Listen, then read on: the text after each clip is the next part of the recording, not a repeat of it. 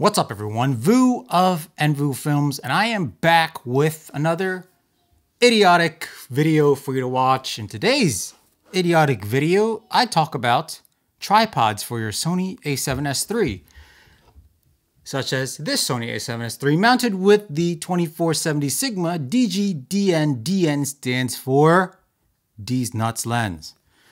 Definitely not a small setup by any means, also including a made in China small rig cage. It's actually quite big. So the other day I was filming on a client shoot that pays quite a bit of money. And of course, as always, I like to post my opinions and anything I know about the Sony a7S III or just general videography or filmmaking. I post it up. I share it with you guys, my YouTube channel, as well as various Facebook groups. One of the Facebook groups is Sony a7S III Facebook group, filled with a lot of reasonable dudes and a lot of real big douchebags.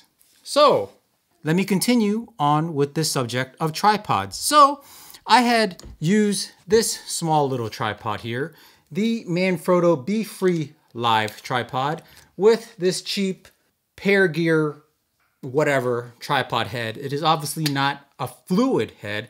Matter of fact, it actually has a fluid pan, but the tilt isn't so fluid. So it's kind of a hybrid video-ish photography type tripod head. And why did I put that on this tripod versus something like this fluid head here, this much bigger Manfrotto fluid head here, or the actual Manfrotto fluid head that came with the tripod when I purchased it? Well, I'm about to let you know right now. The reason is I try to keep my gear as compact as possible. This tripod here, as well as the second one that I have here, in combination with this $500 douchebag Peak Design travel tripod in carbon fiber, so you know that I am not necessarily cheap with my gear. It's just the fact that I like to keep things nice and small. And I guess because I'm Asian, I'm used to using small items, but creating massive quality production with small items. With that being said, this whole tripod kit, 3 tripods, fit in a carry-on box, carry-on luggage on an airplane.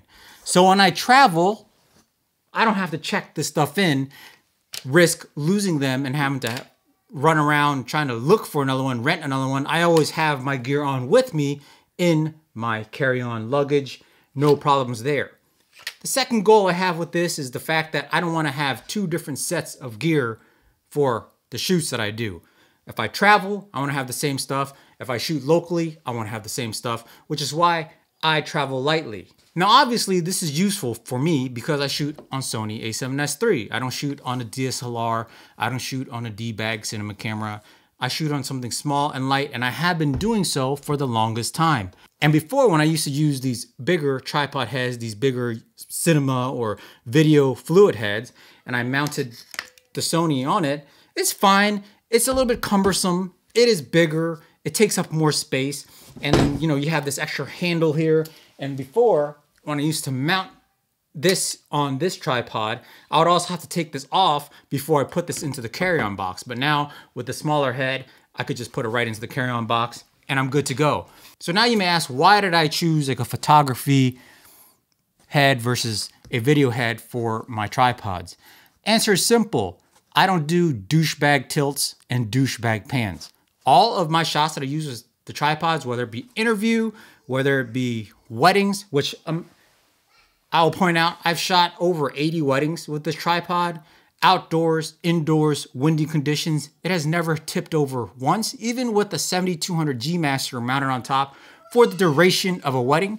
So if you're asking whether this is safe to use, you could be confident with your gear, I highly recommend getting this tripod if you're looking for something light, easy to travel with, easy to carry, and is safe for your expensive video gear, so long as it's something like an a7S III.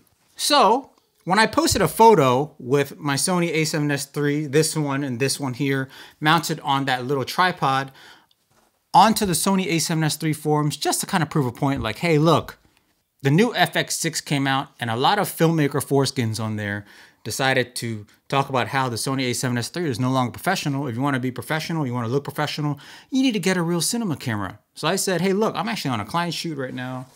I am making money. The client doesn't care even what I'm shooting with. They know what I produce. So, hey, look, I'm going to post this up. And I said, sarcastically, I kind of want an FX6 right now to make myself look more professional. And of course, the filmmaker foreskins, aka the skin flaps of cinematography, decided to point out and clown on my small little dinky tripods as if it was my penis or something. Little do they know that these small tripods have produced hundreds of thousands of dollars. So what I'm trying to say is this.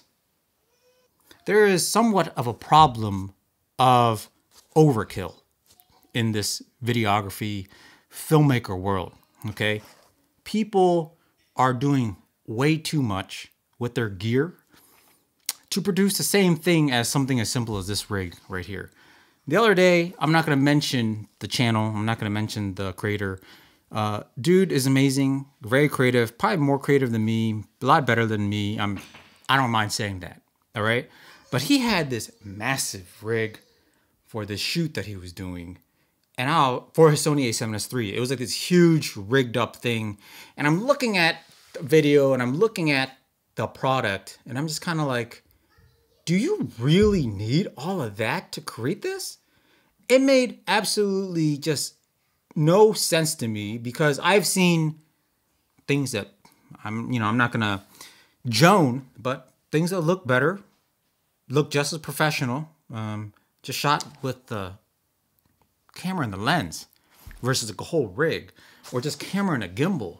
Like there's certain things that you just got to know what your gear, the gear you have and what you're trying to do. Like for me, I'm trying to I had to set this up. I have to go in, set up the tripod in like less than 2 minutes, put the camera on, film, shoot, get everything out, go home, and I have to edit some videos for another client.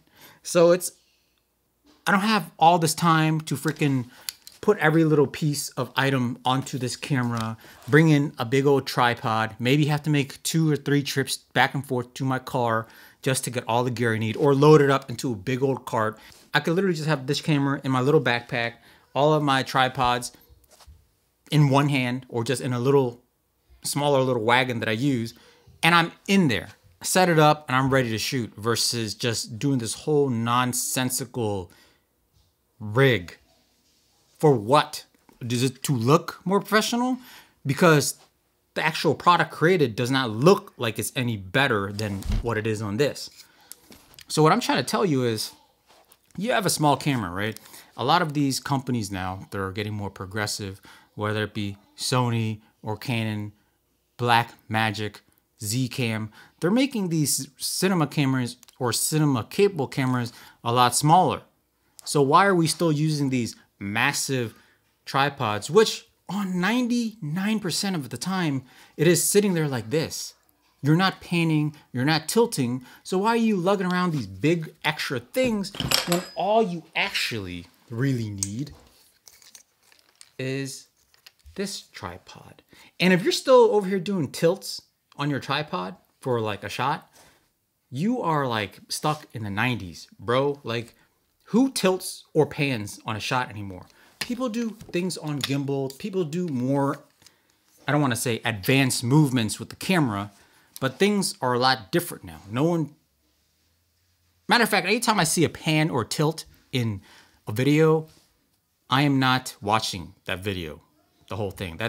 Video is done to me, it's dead. So the only time I use a tripod is for a still shot. And occasionally I might rig up 2 tripods and have like a slider that moves back and forth for an interview, but that's like a totally different setup for a totally different time.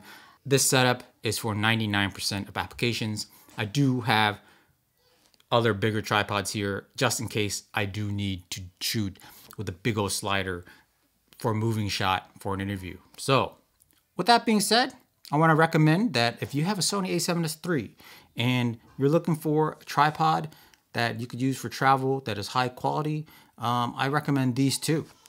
I recommend this Manfrotto Be-Free Live. And of course, if you have more stacks, I recommend the Peak Design one, because as you can see, it's smaller, it's thinner. You could actually fit this in a backpack comfortably if you're traveling. And it's actually very safe to use with large camera setups such as Sony a7S III with the 7200. I've done it. So that's okay. And of course, this is the Manfrotto Be-Free with this Pair Gear head. This head is probably about 30 bucks. So yeah, it's not expensive, but it's built very well. And as you can see, it folds up right between the legs here. That sounded weird, but anyways, you have this nice little compact tripod that holds pretty much your Sony a7S III and any lens that you want to throw on it, maybe other than like a 400mm f2.8 or something like that. But yeah, all I'm saying is do what you're comfortable with. Continue to do what you're doing if it produces for you. Use whatever gear you want, use whatever tripod you want, use whatever gimbal you want, use whatever camera you want. I do what works for me.